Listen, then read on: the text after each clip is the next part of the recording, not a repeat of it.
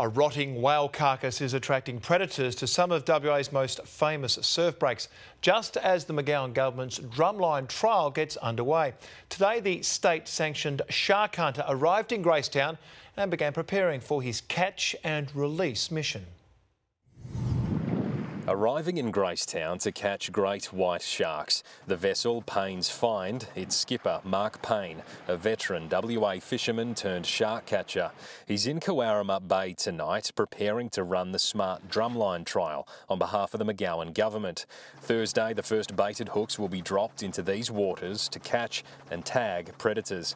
Payne's Find will tow the animals back out to sea and release them. If it's safe and everyone's, happy days, no one gets hurt, no sharks get hurt and whatnot, then sure, but I can't see how they're going to be able to do that.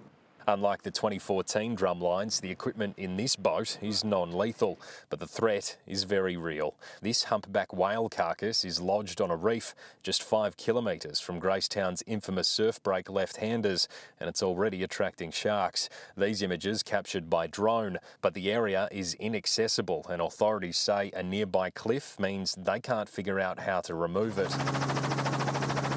The protection for surfers, these VR4 receivers scattered along an 11-kilometre stretch of coast. If a tagged shark swims within 500 metres, the new alarms will be triggered.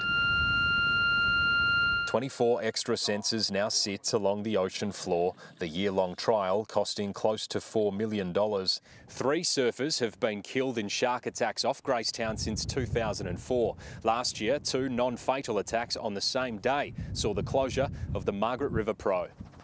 In Gracetown, Michael Genovese, 9 News.